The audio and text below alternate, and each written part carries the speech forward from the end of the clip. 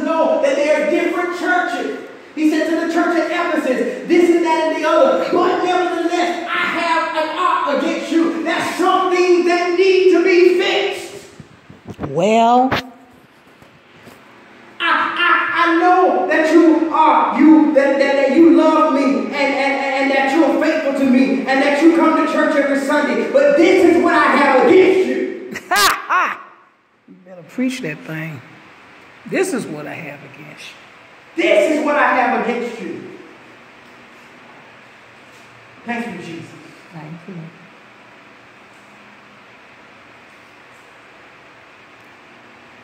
When people start making excuses, this ain't got nothing to do with you.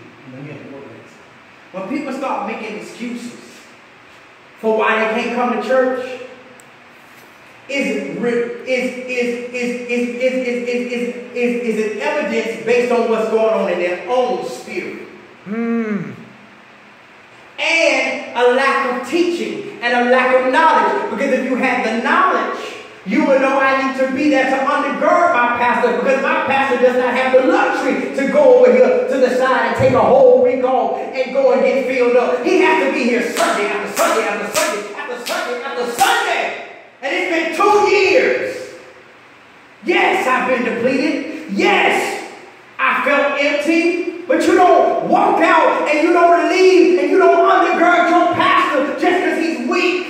And just because the anointing ain't as strong and the presence ain't as high as it used to be. No, that's because I don't have the luxury to go and get filled back up without having to come right back on Sunday and pour back out again. We'll get there one day.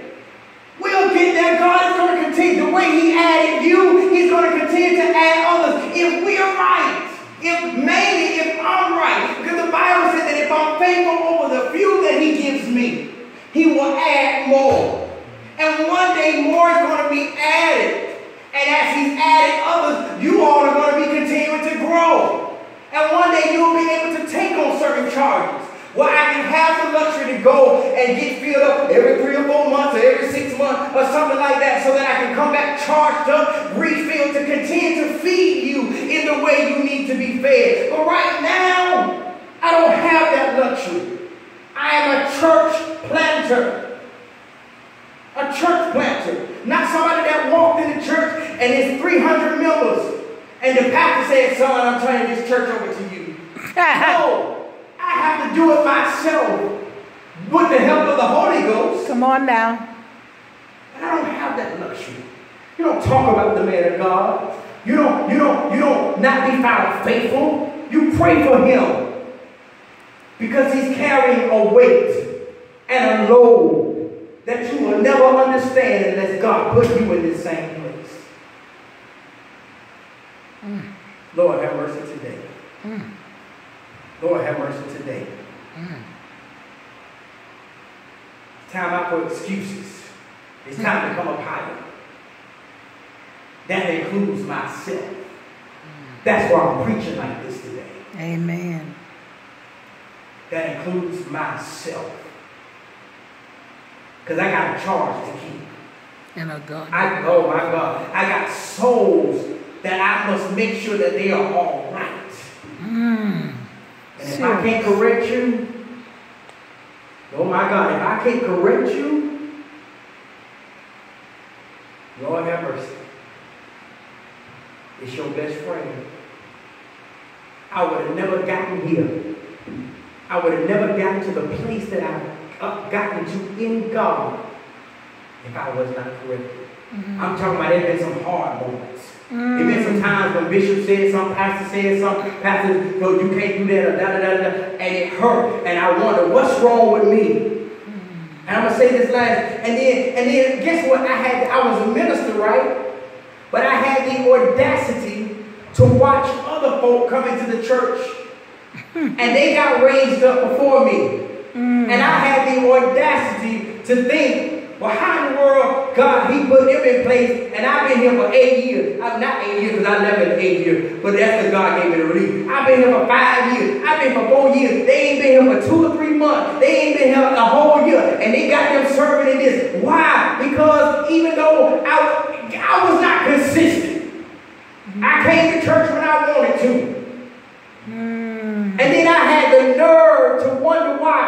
put somebody else in a position and he had been there or she had been there less time than me. Tell the truth. And I had been there all these years, but I had to get real with myself. I was not consistent. My God. Now that's the Holy Ghost. So when you want to make excuses for missing church, and then God begin to send folks in here and you see God put them in position and you've been here for such and such time, don't get mad at me. Faithfulness pays off. Yes, it does. I'm done.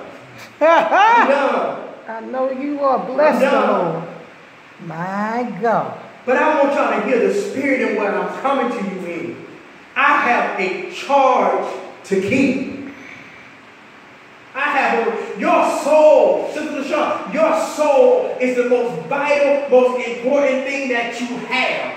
You know, I'm not saying this because you don't know it. I'm just reiterating. God don't care about how much money we got. God don't care about what kind of house we live in, what kind of car we drive. He is concerned about his soul. And that's why we need to know that. So please don't nobody be mad at me.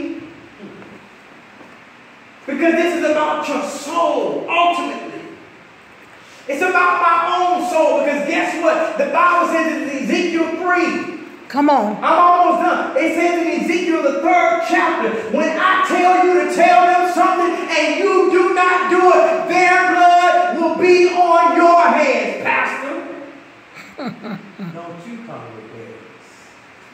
Thank you, Jesus.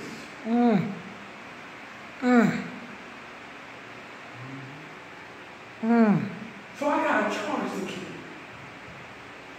Because if I just let anything happen and anything goes, and then we highs fine, then I don't love you the way I ought to. Because I am supposed to make sure that not only myself, not only others, but myself included, that we're staying on the right and right, the up and the up, the straight and the narrow. We're foolish.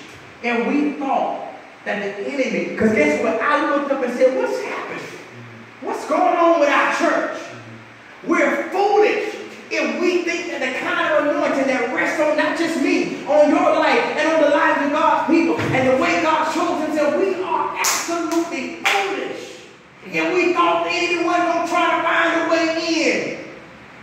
But now, herein his wisdom, he said, I won't have you ignorant concerning the devil's devices. This is why he's speaking to us this way, so that it can be in our minds and in our hearts, and down in our souls, that we might have open eyes, that we may hear what the Spirit is saying to the church, that we might hear and see it for ourselves, so that as a lay person, as a parishioner, as a member of this body, that you can take on the mindset, I see how the enemy had tried to come in, and I'm not going to open that door again.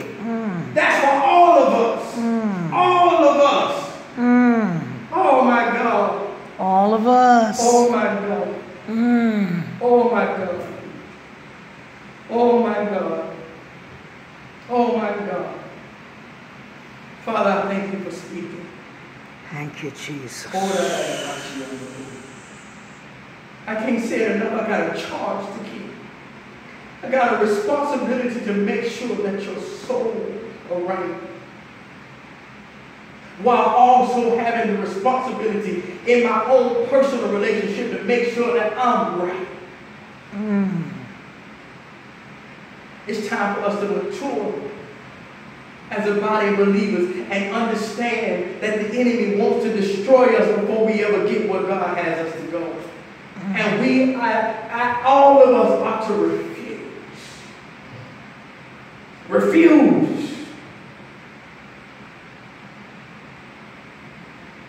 We ought to live the kind of life that we ain't even got to open up our mouth, but that our lives and the way our posture is says to the enemy, keep a knocking, but you can't come in. Because the enemy cannot gain access unless we give it to him. He can't just kick down the door and say, here I am, and I'm about to destroy y'all. No, somebody has to open the door for him. That's with demons too. There has to be something in our soul, a window a gate, something in our eye gate, something that we let in our ear gate, something that we open our souls up to before we become demon possessed. There's always an invitation. The devil can't never just kick the door in and come in. We have to give him access first. My goodness. So, Father, by the power invested in me, oh God, said that the power of life and death is in my tongue. So with my words, the Bible said that Christ cast out demons with his words. So with my very word, cleansing spirit, your cleansing blood, your cleansing power into this church, into this ministry, of the people, myself included, and we stand up against the wiles of the devil. We drive back the horses of the wicked one. We shall not be overtaken. Let our mouths and the meditations of our heart be right with you, acceptable in thy sight, O Lord. Father, we pull down every weapon, every stronghold. We overthrow it. We subdue it. The Bible said that you have given us power in our spirits. Oh my God. You said that we would tread upon serpents and scorpions, and nothing by any means shall harm us. It's time to get right. Because the enemy is looking for one of us, or a few of us, that he can use to get access. The Bible says this. It says the enemy knows that if he can get the head, he has the ability to cut the whole body. Come on now. Because the body can't function without the head. And no, I'm not the head of the church. Christ is the head. But I am his steward that's representing his headship in this particular body. And how easy do you think that the enemy can fight against me as my enemy if the ones that's supposed to be with me and for me are fighting against me too? Woo! I'm going to just let that one sit right there for a minute. Did you hear what I just said? How it makes the enemy's work so much more easy for him. The very ones that are on my side really ain't on my side. Because I don't care how powerful, how anointed God has anointed me. I need. The Bible says that when Jesus, I'm done. I'm going to say this. The Bible says that when the children of Israel went into battle, guess what? I've been in a battle. This church has been in a battle without us even really recognizing it. The Bible says, this is my last thing. The Bible says that when the children of Israel went to war, Moses held up his hands. And as long as his hands was held up, God gave them the victory. But when his arms became tired, see, that's what I'm talking about. I don't have the ability to go somewhere, and I don't have that luxury right now.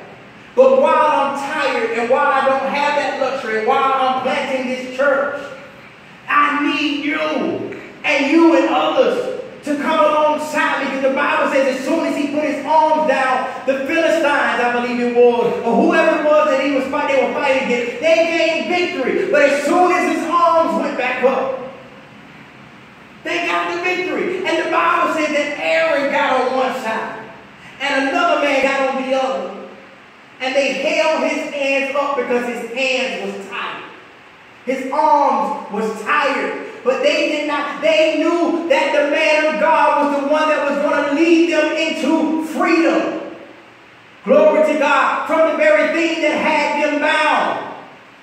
And there's some stuff as people of God that God has anointed me to help you get free from. So if you know that your freedom is in me, my God, today through Christ Jesus, then come aside me and hold my hands up, because my hand being held up is what's going to give you the victory. My God. Over the things that's fighting against you. I close in the name of Jesus. I pray that you have received what thus saith the Lord, and in the spirit of love and in of truth, in whereby it has been given.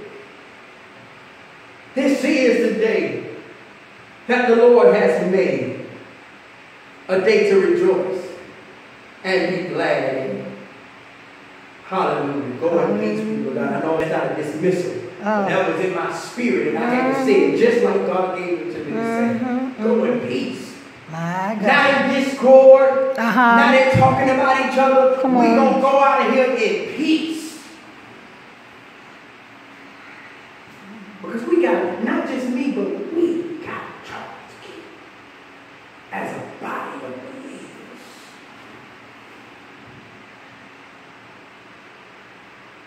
Harvest is great, but the laborers are few.